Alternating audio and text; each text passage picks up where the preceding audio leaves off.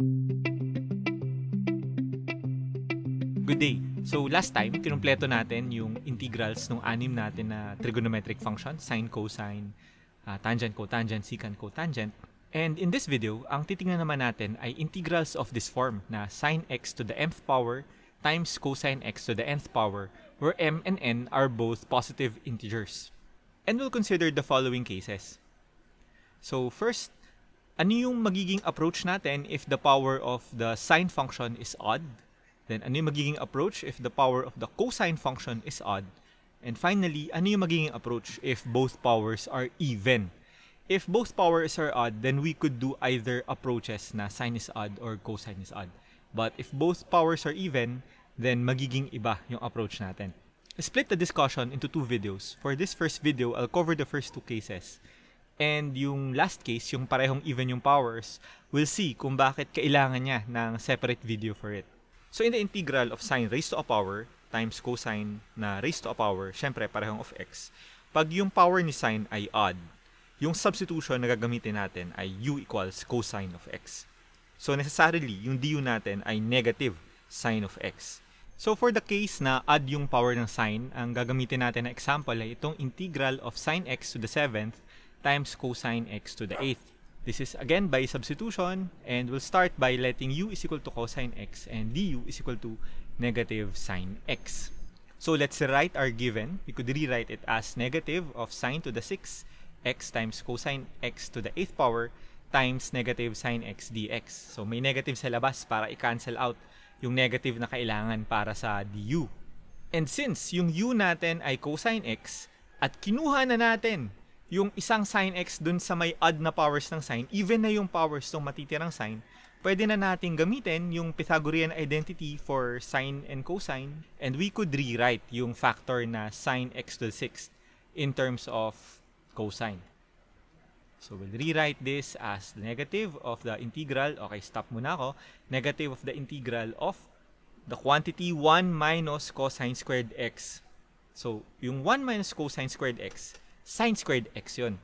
Ang kailangan natin, sine x to the 6th. I-erase na lang natin yung sine squared x in the form of 1 minus cosine squared x to the 3rd power times cosine x to the 8th power times negative sine x times dx.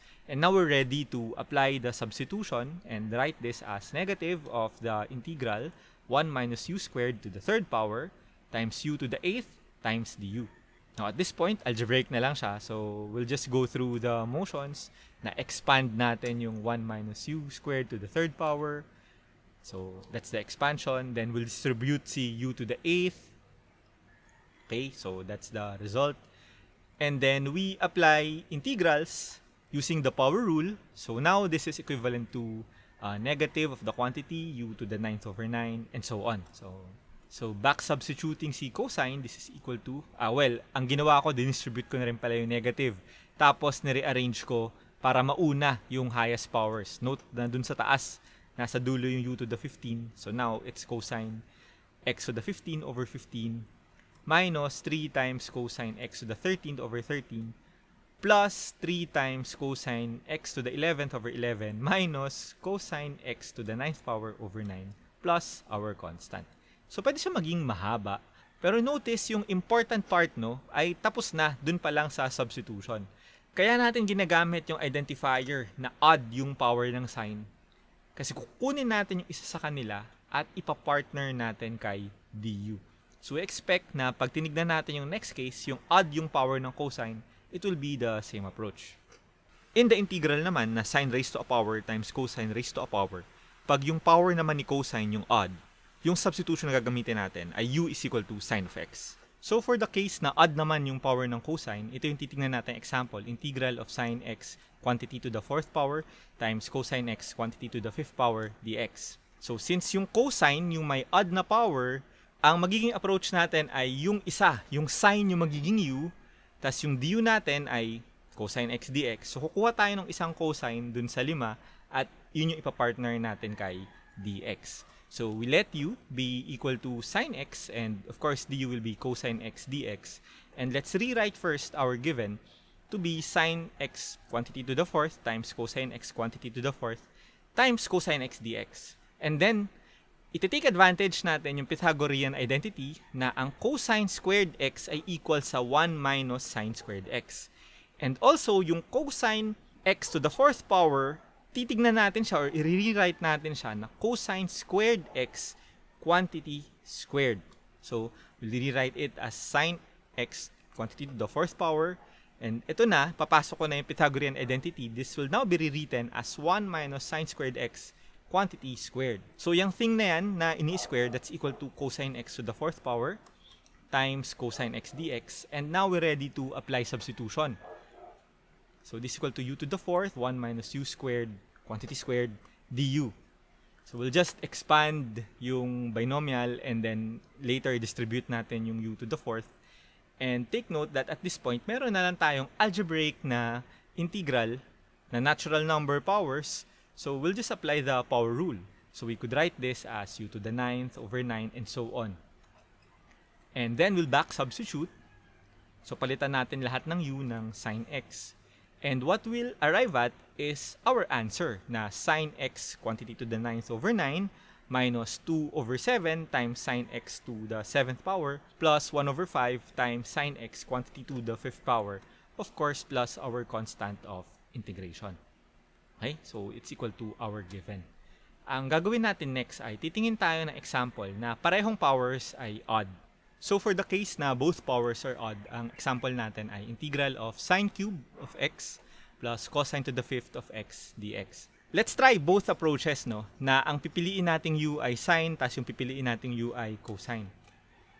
Let's start by pipiliin nating u ay sine. So, let u be equal to sine x and du be equal to cosine x. If we do this, we'll first rewrite yung cosine as hiwalay muna natin yung cosine na gagamitin ni du. So, we'll rewrite it like this. Integral of sine cube x times cosine to the fourth of x times cosine x dx. So, this is equal to integral of the sine of cube x times 1 minus sine squared x raised to the second power or squared. Kasi cosine to the fourth yung matitira times cosine x dx. And then we'll apply the substitution step. So, this is equal to integral of u cubed times 1 minus u squared quantity squared du. We'll just expand this as usual and distribute yung u cubed. And then, naturally, apply the power rule para makuha yung integral niya. And then, back substitute. So, may makukuha tayong result. At ito yon, no? Let's wait for it. It will be equal to sine x raised to the 8th power over 8 minus sine to the 6th power of x over 3 plus 1/4 sine to the 4th power of x. Well, of course, plus our constant of integration. Now, what I want to do is to compare yung result na to dun sa makukuha nating result pag ang pinili nating u ay cosine. So, for our second attempt, we'll use u is equal to cosine x and du is equal to negative sine x dx. So, we'll rewrite our given. So, sinulat ko naman doon para ma-refer natin, no? Na sine cube times cosine to the 5th. So, we'll rewrite it as the negative of the integral of sine squared x times cosine to the 5th of x times negative sine x dx. Now, of course, since yung u natin ay cosine, yung sine yung i-convert natin to cosine. And that will be equivalent to 1 minus cosine squared of x, cosine x to the 5th times negative sine x dx. Then we apply our substitution kasi u is equal to cosine x. So, it will be equal to this. Again, expand and distribute. Ay, madali lang pala yung distribution na kasi binomial lang. So, take the antiderivative of u to the 7th minus u to the 5th. You'll get this. And then, back substitute. And we'll arrive at our result, no? Na cosine to the 8th of x over 8 minus cosine to the 6th of x over 6. Okay? So, we'll open up Desmos. So, ipasok natin yung dalawa nating results, no, sa Desmos at i-compare natin kung equal ba sila kasi pareho. Ito yung dalawang result na lumabas, no, kinuha natin yung antiderivatives eh. So, this is the result for nung ginawa nating let u be equal to sine x. At ito yung result when u is equal to cosine x. Ha! Di natin makita. So, let's scale up our axis, y-axis. Okay. Clearly, hindi sila equal. Hindi sila nag-overlap eh. Pero, if you take a look, they have the same shape and they will only differ by a particular constant. So, tandaan natin, yung antiderivatives, infinite yan. Kasi pwede tayong may isamang constant at pag kinuha natin derivative nun, babalik pa rin tayo sa original. So, the fact na these two functions, these two results, ay hindi man sila equal, ay magkaiba lang sila by a constant means na pareho silang tama, pareho silang antiderivative nung given natin. So yung remaining case, yung parehong even, yung powers ng sine at ng cosine, we'll tackle that in our next video. And for now, salamat sa pakikinig.